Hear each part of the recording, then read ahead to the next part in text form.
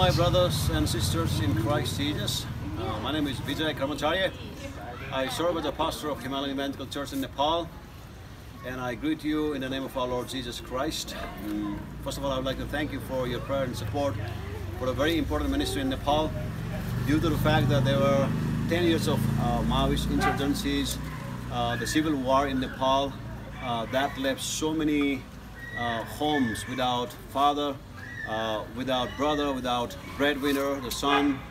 And this is one of the very important ministry we see Compassion House is doing with the help of Violeta and the family here.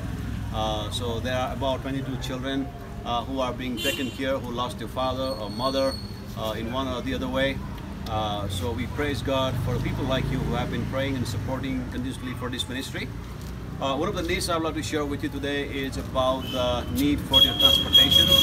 And by God's grace, we are believing that God will provide the transportation for them, for their schooling and for other needs. So this is the vehicle we are praying for, and so we would like to request you to consider prayerfully to support for this very important ministry, but also for the education of the children. If there's any way you can help for their study, for their need, we would highly appreciate that. But we believe this is one of the very important ministry, because from the childhood they are trained, they are discipled, not only in terms of their secular education, but their walk with the Lord.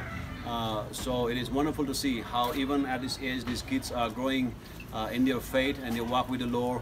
And we praise God for the people like you who have been praying, partnering, and dedicating your support, your help for this ministry.